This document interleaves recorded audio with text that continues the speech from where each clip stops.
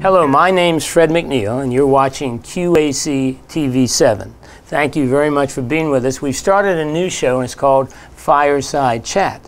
And what we're trying to do is introduce to you these wonderful people who are spending their time and energy helping us run the county. We're going to start with the county commissioners, we'll go to the sheriff's office, and we'll talk to different public servants so you get to know them, and it'll be easier for you to feel comfortable contacting them. We're going to almost finish our County Commissioner series, and we're delighted to have with us Commissioner Mark Anderson. Mark, first of all, congratulations on the election. Thanks, Fred. And thank you for coming on TV. Well, we spent a great deal of time traipsing around the county, waving and doing the things we had that a good time, didn't we? And that's where I met you. And had coffee with you in your house and met Roosevelt and your friend. And we'll have coffee again. Mark, what we're doing on the show, we're just basically a chance for you to tell the public who you are, okay? So let's turn back the clock here. Born and raised where? Well, I was born in Baltimore, Mercy Hospital, while Franklin Roosevelt was still president of the United States. Okay, that dates us. So I'm a pre-boomer. All right. Grew up in Baltimore, elementary school. I was admitted to an accelerated program at Woodburn Junior High School, and that consolidated 3 years of what we call junior high school, 7th, 8th, 9th grade, into 2 years. That's the way I went through. And then the family moved to Severna Park. Let's just jump back a little bit. Let's go back, way back again. Okay, Mom and Dad, what did Mom and Dad do? Mom was a secretary. My father worked at the Sparrows Point Shipyard. Oh, okay. All right. Okay. And siblings? I have one brother, currently retired, and lives in Arnold, Maryland. Oh, okay. All right. So nearby. All right. Now, how about, let's go, stay at the elementary school. Now, where'd you go to elementary again? Public School 50, Abbotston. Okay. As a matter of fact, it sat on the corner of Gorsuch and I forget the other road, but my father's high school was City College, and my mother's high school was Eastern High School. Okay. Then only men got to go, or boys got to go to City, and the women went to Eastern. It didn't prevent them from getting together, though, apparently. Elementary school, favorite, think for a second, any favorite teacher or any good memories? Well, my first grade teacher was Miss Nellie. Miss Nellie, a very aged and very respected person. And, you know, it was the first time I was introduced to how to spell. Okay. And, you know, I think I can spell fairly well now, though word check and spell check's pretty useful. Makes it a little bit easier, right? So, Mrs. Nellie, now as a kid, sports or theater, what kept you out of trouble? Or what got you into trouble? Actually, not much kept me out of trouble because I had, had to send notes home every day on performance in the classroom. Like all of us. So. But a sport, Little League sports, people understand sports and Little League stuff were different those days. No, not much. When we get into this later on, I developed an interest in sports. Okay. So you were at elementary school, and then you, like I, went to the old junior high system, 7th, 8th, and 9th was junior high. It's kind of interesting. When I went to elementary school, I was 4, because my birthday's in September. Okay. And when I came out of the school, I looked for my mother. She wasn't there. I had to find my own way home. Oh, you were like me. We used to walk to school. Yeah, I walked. Yeah. And walked home for lunch and walked back again in Waverly, in Baltimore, Maryland. Well, you're like me. I walked to school. Maybe you did the same thing. Elementary, junior, and high school. I never got it. There's no such bus services. We didn't need it. Well, the bus service I needed was the MTA 36 bus that I picked up on Kirk Avenue and drove us out to Woodburn. Public transportation. Okay, so let's talk about high school. What did you do in high school? Any good, like I always think about, you know, there's 1 or 2 teachers in high school probably changed my life. Anything like that in your high school experience? First off, when we came to Round Bay and Severna Park, we were bused to Annapolis. And the first year in high school, 10th grade, was in Annapolis. Now this is a Supreme Court mandated bus? No, there's something different. That's where the school was located for high school. Oh, that's where you had to go, okay. This was during the time that they were building Severna Park High School. Okay. They finished that in the summer of '60, and the junior class from various high schools around were transported to and had to go to Severna Park. Severna Park. We had no senior class. So you guys opened the doors to Severna Park? We were the ones that did the fight song, the colors, the Falcon, the whole 9 yards. Okay, so you kind of set that nice Severna Park, still an excellent high school, great athletic teams, and an awful lot of distinguished graduates, right? Yeah, well, yeah. There was, to get back to that question, a teacher that stood out, and sort of a precursor to the rebellious 60s. There was a teacher by the name of Mr. Brett who taught advanced biology. Okay. And this is in 1961. And he dared mention in an advanced biology class for seniors in high school something about human sexuality. Oh, Lord, the floodgates opened. He was told that his contract would not be renewed. You kidding me? And he said, if that's the case, I'm leaving. The senior class rebelled, and we did the first job action that I ever participated in. And this is early 61. Okay. We all planned that on the day that they had the most popular lunch, none of us would eat. Gonna buy.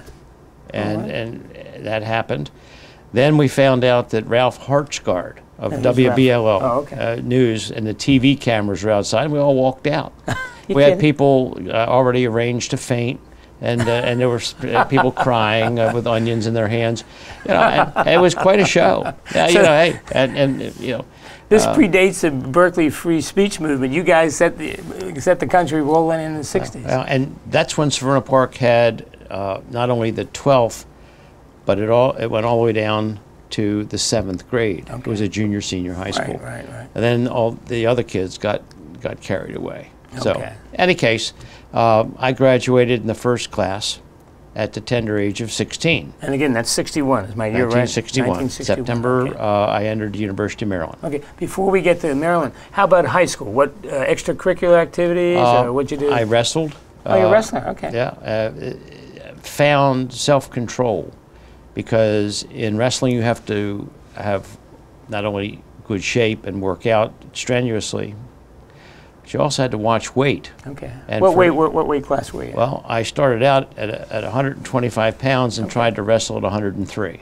You had to lose some weight. Well, I got to 107 3/4, and the physician said, if you want to lose any more weight, how about cutting a leg off? Okay. So the problem and why I went down to that weight class is because the very best wrestler in Anne Arundel County was on my team at 112. You didn't want to wrestle against him? Well, I wrestled him, and I wrestled him to a tie, and I was the second best wrestler in that area. Okay. But it didn't matter, because I couldn't beat him. This guy was just good. Yeah, he was that good. I was also the manager of the football team. Okay. I handled all the equipment, set up all the microphones, did all the organizing, and so forth. Okay, so wrestling taught you a lot of good self-discipline. Absolutely. And great sport, right? That's great sport. The one memory I do have is that the one and only time I didn't make weight. We were wrestling the varsity team from Glen Burnie High School. Okay. And the young man who I was to wrestle was called over to say, and his name was Salazar, as I remember. His coach said, well, you want a match? And he looked at me, and I can tell you, I looked like I was about 12. Okay. I pinned him in 32 seconds in the first period. Very good. All right. So it was a good And he was their best wrestler. All right. Good. All right. He made a mistake. He misjudged. He looked at you and said, this is an easy package, and you weren't an easy package. And I'm not an easy package today. Well, good. Now, before we go to University of Maryland, so you graduate 61 at 16. You were a young kid, all right. Oh, yeah. What made you, University of Maryland College Park? That's right. Which I graduated. This is going to explain a lot here. What pushed you to Maryland? Just state university? Local university. Okay. I applied to Georgia Tech, Drexel, a number of others. That was the first acceptance that came in. Okay. I recall my first semester's total bill, room, board, tuition, books, was $500. And a lot of parents out there said, gee, I wish we had those days again. But even at that, my parents were not well-to-do, and along the way I had to, sling hash and wash dishes in fraternity and sorority houses. So tell me about College Park. A major? Yeah. Major? What was your major? My major, I started out in chemical engineering. Tough curriculum. Tough. Well, yeah, when I got the first test, it was an 8. And out of 100. Out of 100. And the average was 22. Okay. But a very brilliant young man from India got a 96.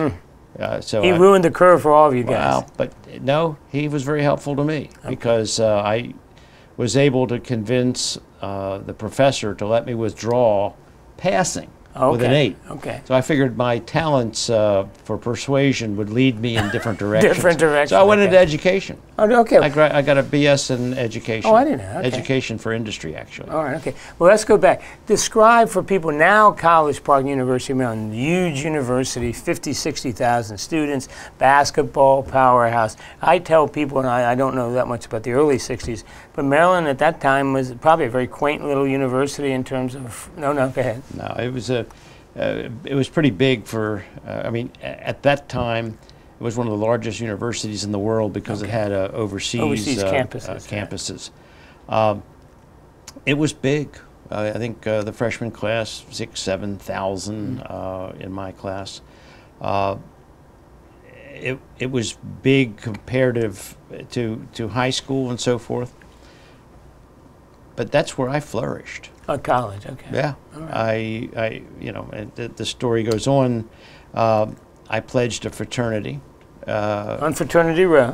No, actually, it was off, and okay. The house I pledged filled with you know, people that I still know, love, and care about, and see. Lifetime friends. Sigma Phi Epsilon. The actual physical structure was not the attraction because it looked just like the house in Animal House. Okay. You know, this dilapidated, you know, 3-story frame house. Right on the edge of Kent. Where were you? On Hopkins Avenue. Oh, I know Hopkins. Okay, sure. The folks in that house became lifelong friends. Okay. The best man at my wedding, I met there. People that call and share with me are still there. It's where I grew up.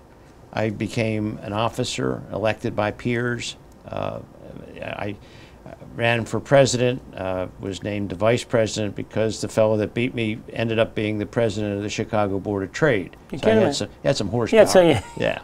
He was not a lightweight.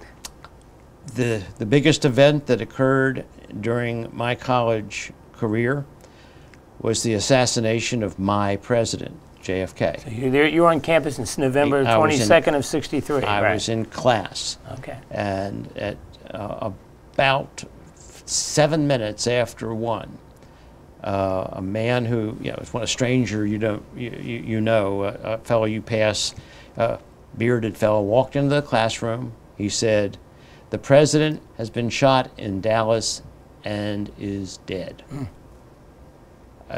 You know, when you hear a news like that, you never forget anything about that moment. Our generation, I can remember it. Everyone our age remembers it exactly. Right. But go ahead, continue. We had a teacher, Dr. Ward. She was a very crusty but excellent teacher.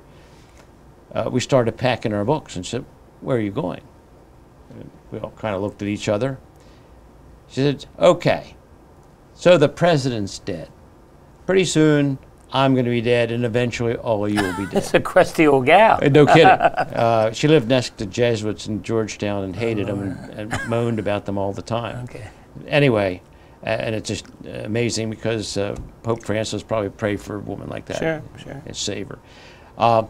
We stayed through the class, and her only concession, she never, you know, how, as a teacher, when somebody's not prepared, they don't want to catch your eye for fear that, well, it didn't matter. She went from from a chart. Our chart. And if you didn't have the answer, you made a big deal putting a 0 next to your name. Dr. Ward taught me how to write in my language. Okay. Now, she was an English teacher? I Absolutely. didn't catch, okay. She was the 4th semester English 4. She taught me how to write in my language. And when I came home, I had things that I had to get done, and I asked my mother if she would be happy to type something. She said, if I hadn't seen you write this, I would have never guessed it was you that did it. She was that, Dr. Ward was that good of a teacher that changed you?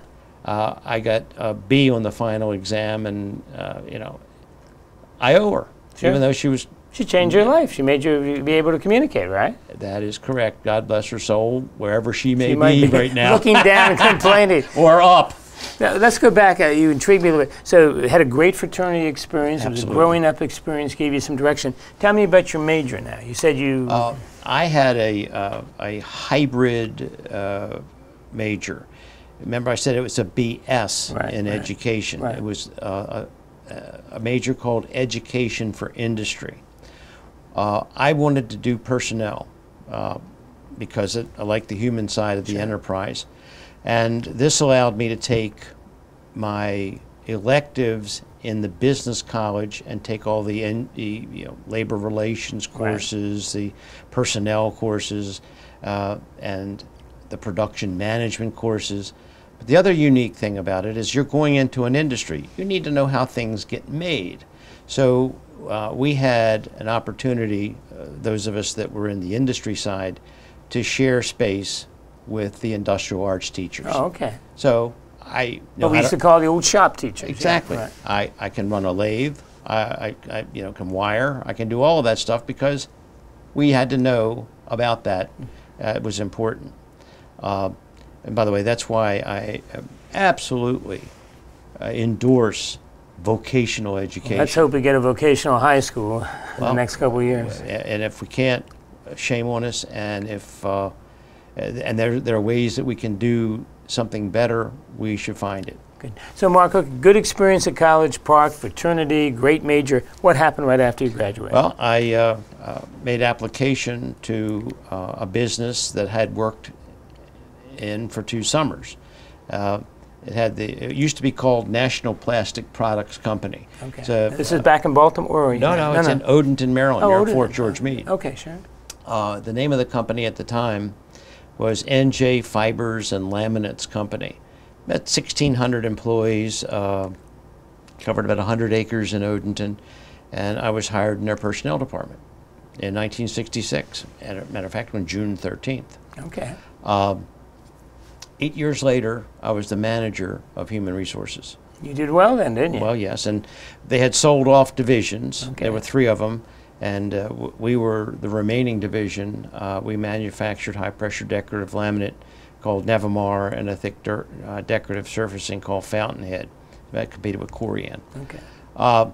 2 weeks after my promotion, and this is a part of Exxon, #1 huge company in the world, I figured, you know, a dream come true. 2 weeks later, business is being sold. Oh, really? You got your promotion. They pulled the rug from under you. Best thing that ever happened. See, okay. When and you're an H&R guy, so you're 8 years of H&R stuff. Yeah. And general manager said, well, the company's being sold. And I said, to whom? He said, to venture capital group from Cleveland called Chagrin Valley Company. I said, you're kidding me. Exxon to what? Who are these Chagrin guys? They said, well, you know, and you need to get ready because in 2 weeks you have to go to Cleveland and give a presentation on the human resources in our division. Okay. Told my wife, she said, and my wife, who by the way, I've spent 46 years, she's known me 55 of my 70. Congratulations. I chased after her and it took me years to get her to say yes. But be that all as it may, she said, okay, let's go shopping. Hart Schaffner Marks, 3-piece suit, new tie, new shoes. And I walk into the boardroom in Cleveland, and there sits the founder of Leaseway Transportation Company, the founder of Alco Standard, the founder of Chagrin Valley, and an assortment of other individuals. So this is big brass. This is the big brass. And I sat down, and I just felt at home. Yeah. Why, I have no idea. I should have been scared to death, but gave my presentation. Everybody thought it was great. And in fact, the son of the founder of Alco Standard come to live with us because they wanted to give him an assignment and didn't have a place to go. And I said, well, come live with us for a while. Okay. So another story about him with a tea set with my daughter and all that, but another story. We'll get to it. Endless stories. That's good. That's good. that was the beginning of a great career boost for me, because I was one of 9 managers of the division who was given an opportunity to participate in the first stock offering, private stock. It's kind of interesting what they do. People that are unqualified or not qualified, they hire a very expensive lawyer, and they come in and they tell you 100 reasons why there's no reason to buy this. Well, there's no way I wasn't going to invest in myself. And sure. That's right. It's just the law. And I invested and became a vice president. Had really a good career. And now, how long did you spend? So you spent the rest of your career with this? Well, getting to the end of that. 16 years later, with venture capitalists, they don't get paid unless they sell their shares. The management kept theirs and just rolled up. Finally, International Paper, who makes paper, part of laminate production involves a great deal of paper, decided they wanted to buy the whole company. And so all of us that had our stock for 16 years did very well. Looking good. You did very well. And I stayed. Okay. Now, look, let me go back. You mentioned the missus. Talk about the missus for a second. Well, she's probably the smartest woman I know, and she's always right. And that's why as my wife is. As my wife is, I've been married right? for 46 years. They asked me how that happened. I said, she's always right. Makes life easier. You know, I might not agree, but I wished I had. Okay. No, she's... what's her name? First name? Ann. She graduated from the University of Maryland. She graduated, she was also an RN, got a BS RN, a master's in clinical psychology, and that's very helpful for a person in the business where ego can get out of hand. Sure. Because she's got this big pin, sticks it in my head, and all the air runs Says, out. calm down, hubby, calm down, okay. And so you met at University of Maryland or later? No. We were in high school together. Oh, you went back there? Paid absolutely not a minute's or a second's worth of attention Didn't even know she was alive? Didn't even know I was alive. Oh, the other, okay. I met her at college and asked her out, went to pick her up, she wasn't there.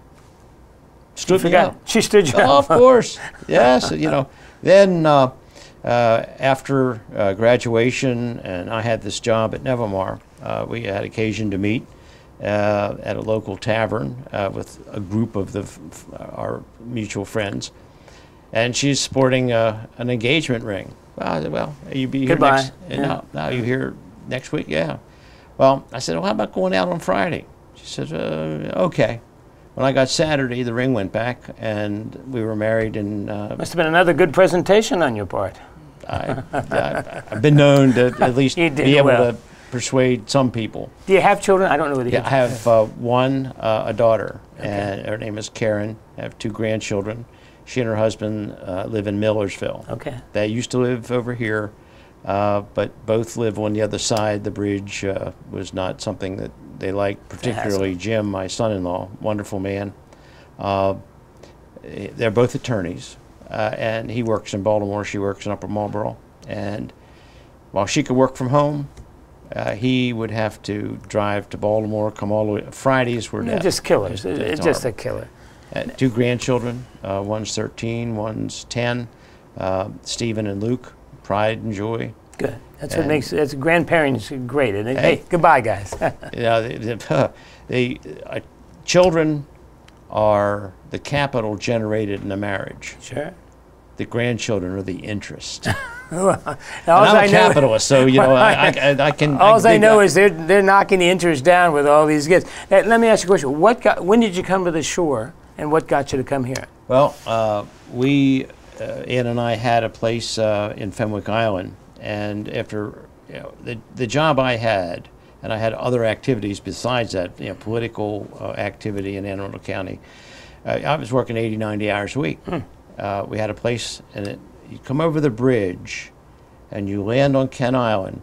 It just seemed like it's a different world. Isn't it? Well, your blood pressure just seemed, you could almost feel pressure's off. The pressure's off, and then it built when you came back. The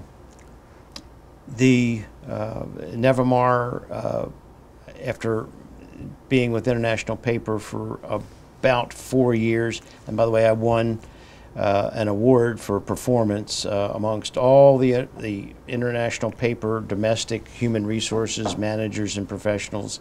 I was one of 5 to get the chairman's award for performance. Congratulations. And then they were talking about my career, and I said, my career's over. I quit. But, yeah, I'll give you 8 months notice, and that's what happened. In any case, the shore was greatly appealing. We looked all over, and the realtor, the gal, that said, well, what about this place here? And it was an aerial of our property on Kent Island down good old Route 8. And we went in, sat on the porch. It's on the water. Okay. It was 700, 800 feet on the water. Probably fell in love with it. On Shipping Creek. And we just sat on the porch. You know, the house, you know, was nice, you know, and all that. Got up, left. The realtor thought, well, that's a waste of time. Called her up, said, we'll take it. It made her job easy, right? Well, that's right. Well, didn't make mine very easy, because while the view was great and the porch is still there, the missus said, I don't like anything inside of here. The walls, You're in the trouble. floors. You're in trouble. We didn't get in until July of the following year, which is July of 95. Okay, all right. I've been there ever since. Good, and that's home sweet home. Let me ask you, we've just got a couple minutes left. What got you interested in politics? Have you always been interested in politics, or just something? My boss at Nevermar was interested in politics. I was his right-hand guy. He ran Bob Pascal's 5th District. I was given a precinct. Then I got the 5th District. He got the whole campaign. Jim Lighthizer, I was a delegate. I was his campaign manager. He was supposed to finish 3rd. He was a Democrat, right. A Democrat. And he won his election. He won his re-election. He went on to be Secretary of Transportation for 8 years. Right. And he was at my investiture to complete the loop. Okay. I'm the one that told him he won his election. Another sort of touchstone moment. So it's grassroots politics. You just got it. Yeah. Okay. So and over here, I spent all my time before getting involved in politics with my Elks Lodge and the American Legion, okay. And you know, raising money and helping other people. So it was just grassroots, and hey, you retired, you had some time, and you can give back to the community, right? Yeah, and I thought, well, I'd like to lose some weight, and I'll just run for office and have anxieties and lose 40 pounds. You won't sleep and you won't eat for a year and a half. And I'm going to keep it off. Okay. And my blood work is fabulous for all those who wish me ill. Well, good. Now, Mark, we've got about a minute left. Right. With everybody, what we do is this. I'm asking you some fun questions. If you could have, this is just fun stuff. If you could have dinner with anybody, I've done this with all the other interviewees, if you could have dinner with anybody in the world, anytime, I get to bring them over to your house next week, who would you have dinner with? Do they have to be alive, or? No, they can be dead. Abraham Lincoln. Okay, Abraham Lincoln.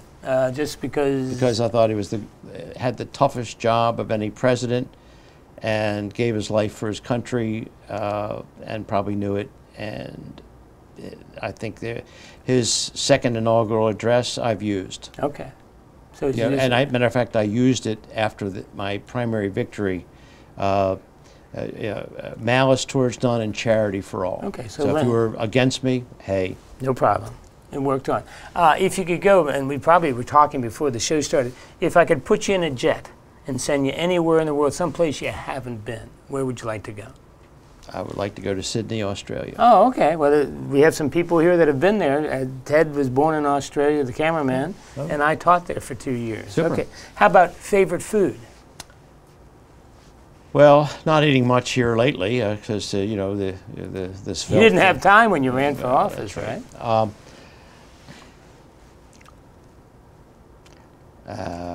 Boy. When the missus wants to make you happy when you go out. I like like Thai. Okay. Okay. All right. I like a little spiciness. All right. All right. Okay. How about favorite book? You've talked about Lincoln influencing you. Is there a book in your life that you just said, hey, you know, Fred, this is the book I enjoy reading? I read copiously. I have an enormous library of military history because it's I even bought a farm. We turned into a World War I battlefield. I reenact World War I. Do you really? Oh, yeah. Okay. The last book that I read was Jesus on Trial. All right. And that was by David Limbaugh. And it was, I wanted to see it. I gave it to my priest to help him with his homilies. Okay. But I read everything from military history. You like to read, right? You like to read. Tolkien. My wife and I consume huge numbers of books all the time. Good, good. Keeps the mind growing, right? That's absolutely And you got to keep it everywhere. Well, Mark, look, thank you very much for being with us. Thank you for having me. And have a wonderful 4 years. Bring us back. Well, we are on a regular basis. We'll we have, hope all have the some commissioners. laughs or more of them. We'll keep laughing. Well, this is Fred McNeil thanking you for being with us. My time's up. Thank you for your time, and we'll see you next time.